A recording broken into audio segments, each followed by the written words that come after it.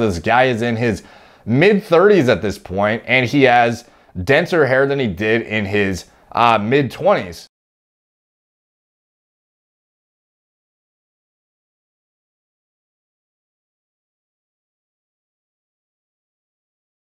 What's up guys, Derek, moreplaysmarteats.com. Today we're going to be talking about the big three and what you can expect after 10 years. Are you going to hold on to all your ground? Are you going to gain background? Does this stuff wear off? Are you going to start losing your hair after a certain amount of time? There's not a lot of examples online of somebody like recording their progress from like day one all the way to the end of, well, I don't know, just like a decade later, to be honest. No one really who has hair loss prevention really comes back to update and give you know, protocol details or kind of outline how long something stayed useful for, or if it stopped working effectively or whatever. There's not a lot of good logs online. Like on YouTube, there's very few YouTubers talking about this stuff, and online, I guess you kind of have to dig a bit. And typically I'll get sent this kind of stuff by people who want to, they just find it interesting, or they think it's, you know, a good story to share or whatever. And I'll often get DMs about this stuff. And this is a good one that I was sent a while ago. I've been saving it. It's been on my to-do list, and it is a 27-year-old who started, who was on finasteride, Rogaine twice a day, and Nizoral. So if you don't know, finasteride, minoxidil, and ketoconazole shampoo is more or less considered the big three stack in terms of FDA approved, like newbie protocol. Like it's basically the first go-to thing that mostly everyone does, and it works very, very well for the majority of people, and most people tolerate it well as well and get like pretty significant results for a decent amount of time. So this guy is on the classic stack that a lot of people go to. Some people will start with just the ketoconazole and then add finasteride and then minoxidil later, which is typically the progression I would recommend, is starting with a keto shampoo, then finasteride, and then minoxidil if it were me, rather than deploying like, the only time the kitchen sink of like the whole thing makes sense all at once is typically if you knew already that you somehow were going to be fine tolerating the side effects or just didn't care, or depending on how aggressive your loss is. Like if you're being proactive, you might be able to get away with less. It doesn't necessarily mean you need to use the big three. This is just the most effective stack that is like newbie friendly and is like cheap and over the counter and has been assessed by the FDA. You need to prevent DHT from miniaturizing hair follicles. Should be the first thing you do, is addressing the androgen component, whether you do that through ketoconazole and finasteride through 5-alpha reductase inhibition, or whether you do it with a topical anti-androgen like CBO301 or RU58841 or anything of that nature. That should be the first thing you do before you start to deploy the growth stimulants. Anybody who uses a growth stimulant on its own, like minoxidil, and just leaves the other stuff, maybe you might cosmetically offset the visual loss, but you're still going to be losing your hair. Sure, like assuredly you're going to still be losing your hair. You just might not see it until you've lost so much ground that it's basically progressed past the point that the artificial stimulus you've grown is now no longer, it's like a net negative with what you've continued to lose, because you're not actually stopping androgens from doing anything when you're on minoxidil. So basically this is the newbie go-to. You have the finasteride, the minoxidil, and the Nizoral. So this is his before image before he starts in 2011. So as you can see, some pretty significant diffuse thinning. He is well on his way to balding, unfortunately. So moving forward to 6 years later, he shows an update, and it is a dry hair update. So it's not super, it's not ideal to compare to the previous images. However, you can see that he's not, you know, far gone. He is still maintaining, albeit not an ideal hairline. It's definitely not, probably not worse than it was 6 years back. So the fact that he's maintained seemingly ground for a while, for this long, is obviously promising. And then above and beyond that, and side effect free, of course.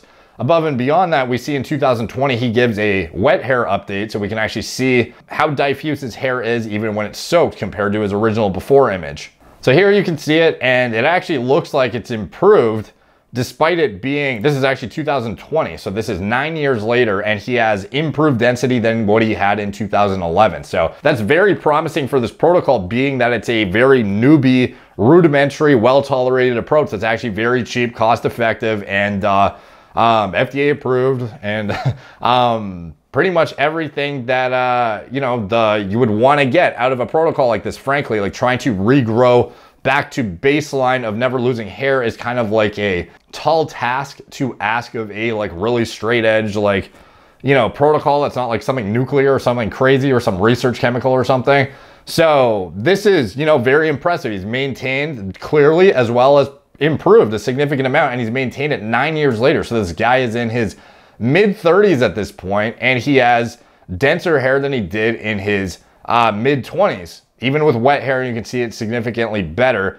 And he posted a 10-year update, and he says, even a windy day is fine now, happy face. And you can see the wind blowing in his hair. You can still see, again, not ideal hair, but you have to keep in mind, before he started, he didn't have ideal hair either. So it sort of reinforces the notion that you have to get ahead of this shit too. Like, being proactive about it is what's going to prevent you from getting to a point where you have to like maintain and just deal with maintaining potentially what you may otherwise not be satisfied with. So if you want to maintain like actual good density and a good hairline, you have to get in front of it rather than wait until it happens and then play catch up. So this is a 10-year update with dry hair, but you already saw the wet hair update. And then here is another picture, 10 years in the making, only the big three. So this guy, again, reinforcing the efficacy of the big three. And he's very happy, clearly, because if you're in your mid 20s and somebody told you you could regain a bit of density and maintain it until your mid 30s without having to get a hair transplant or do any crazy experimental treatments or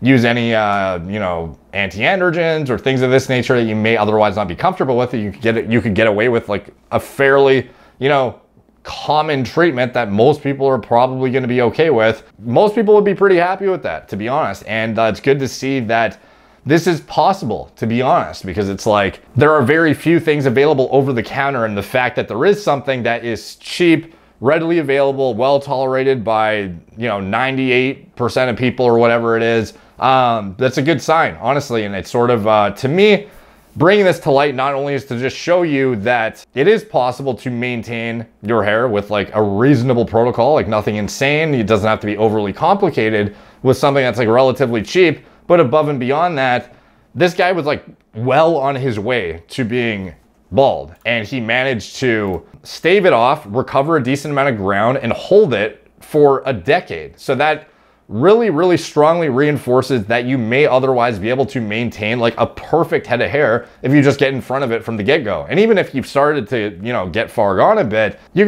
can recover a decent amount of ground, depending how aggressive you want to get with it. Like, for example, just this guy incorporating microneedling into his protocol could have probably, you know, 1.5 to 2x his density increase with the minoxidil. That's like a, you know, a very obvious addition that he could have done. But, you know, this is even just like the big three. That is like the super newbie approach. So honestly, really promising that these logs are even out there, and that you can see like a definitive before and after of this guy who was like clearly prone to male pattern baldness, like by a significant amount too. This is like not somebody who, like, most guys are not going to be this far gone by their mid 20s. Like, he was well on his way. So this guy had pretty aggressive loss.